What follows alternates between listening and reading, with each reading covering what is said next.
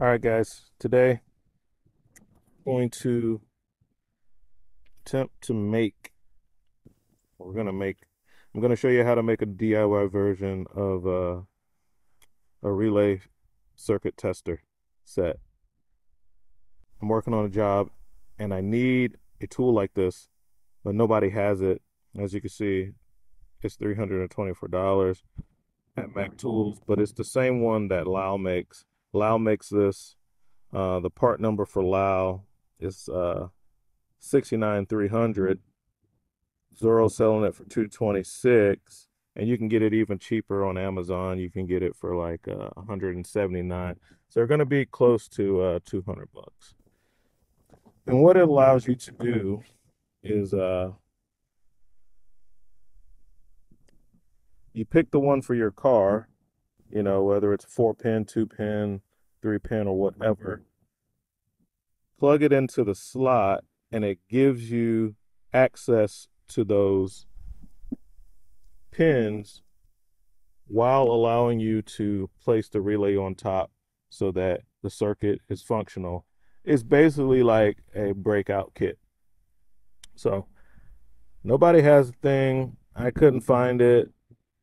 And it's not like it's a cheap thing. I don't mind buying it. I probably will buy one for the convenience. And you can see it kind of comes with, for if they don't have, and this is what gave me the idea, if they don't have a relay tester that fits it, well, they just give you these little wires, and those wires are just spade connectors on one end, male on one end, and then female on the other end.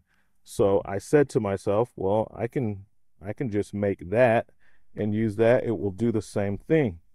So that's what I have made here, and we're going to go over how to make it. Inside, I thought I had it, but this was a different relay kit. So as you can see, when you remove the relay has the male in, and then inside of the relay box for the vehicle are the female slots. So we have the male ends here to simulate the relay, and then I have extended that so that I don't have to be so far in the vehicle, because in the motorhomes the relay box are recessed. And I have the female ends over here on this end, and I've included some T-taps so that I can get my multimeter leads in to sample the measurements and the states of the circuit so that I can work on it.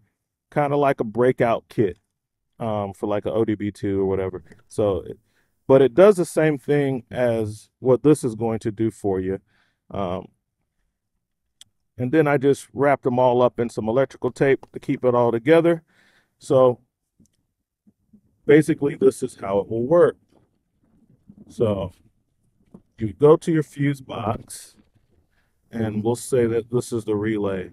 Now, this is just a bypass to energize a circuit. But you'd hook up your relay on this end, and now you have access for your multimeter to sample the measurements, or power probe. A lot of time I'm using a power probe uh, for something like that, especially. It's just easier because it already has a ground on it. I don't have to go looking for it. It goes directly to the battery. Anyway, gives you access to your pins. You can pretend it has four, and you can make this six, whatever you want to make it. And on the other end, this end would go into the socket, the female socket for the relay itself. Okay. So that's the setup. And what this will allow you to do is to take your measurements and find out, okay, do I have my ground where my ground is supposed to be? Do I have my power where my power is supposed to be? And when I put the key in the ignition, because I'm troubleshooting a starter, no crank, no start issue on a Class C motorhome, is the computer, the PCM or the ECU, is it sending the ground signal to the pin that it's supposed to, when that's working? Am I getting my ignition voltage on the pin that it's supposed to get? when the key is in the run position, which goes through the neutral safety switch and, you know, various fuses and whatnot. It really cuts down on troubleshooting. So I totally would recommend a kit like this because it's handy. But if you're a DIYer or you just don't want to spend the $200 or $300, you can just make this and it works the same. And I like this a little better, like I said, because it brings me out of the engine bay because I can make the wires as long as I want, and I can bring this up to hood level instead of being recessed in those big trucks. The relay boxes sometimes are like a foot down. So this is how we make it. Just take a piece of wire, strip the wire on both ends. I like to twist the wires and then find an appropriately sized spade connector. If the relay that you're dealing with, that you know you're going to be dealing with, is a small one, you know, use the size that works for the application you're making it for. But most of these relays is just a standard spade size.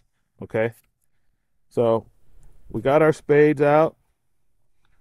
Just gonna route that in, and then we're gonna take our crimpers, just crimp that in, you know, a little pull test, see if it's connected. This is just for demonstration. I'm not really gonna be using this. I'm just throw this away after I'm done.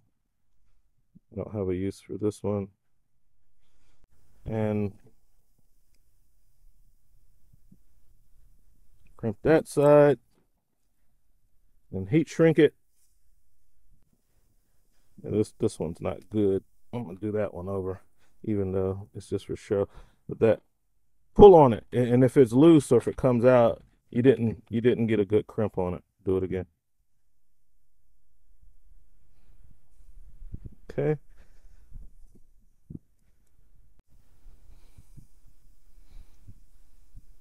Do a crimp. Okay. Pull test it. Okay, that's good. Now verify it. Continuity test. And these leads that I'm using, guys, these are out of the Maddox Back Pro kit. This is really good. It comes with a silicone-like lead and some intermediate tips, some alligators. Okay. This little kit there. All right. All right, so we got continuity. So we know that that lead is good. So once you have created the lead, make them whatever size you need, however long you want them to be. Then you put them together. I use all different color wires because if I'm mapping out a relay, I want to be able to know which one is doing what. I can just kind of write it down on a little scrap piece of paper and kind of map it out.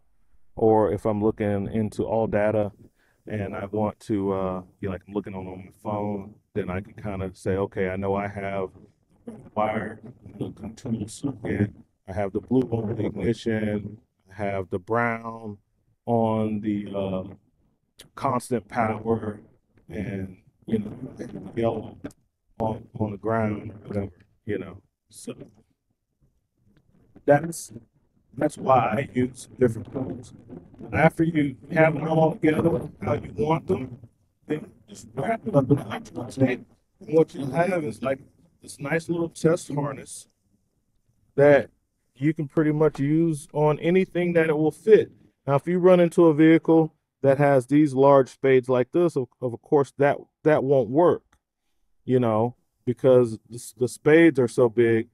But what you could do is, if you have a set like this, double bananas, you can clip on with some alligator clips, and then clip on to the other end of your harness and make it work that way.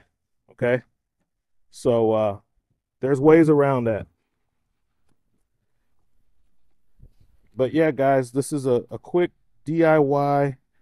You know, all of this material probably costs $5. And you know, if you don't want to spend the money on a kit like this or a kit like this, the Relay Buddy, which is 162 on Amazon, or you don't want to spend, you know, the money on the Mac Tools one or the Lao one, then you can make this little breakout kit, and it's gonna get you to where you need to be. All right. So that's what I got. Just wanted to do a quick video because I'm actually going to use this today. That's why I made it. Couldn't find anybody that had that kit, so I made one. And I'm going to use it. I'll add it. I make a lot of little tools, especially electrical stuff. Uh, I'll just throw it in the box. If I find that I'm using it a whole lot, well, then I'll just buy a set. But if I find that I'm only using it once or twice a year, well, I'll just keep using my little homemade one, and I won't worry about spending the $300. That's what we got, guys. RV Tech Pro out.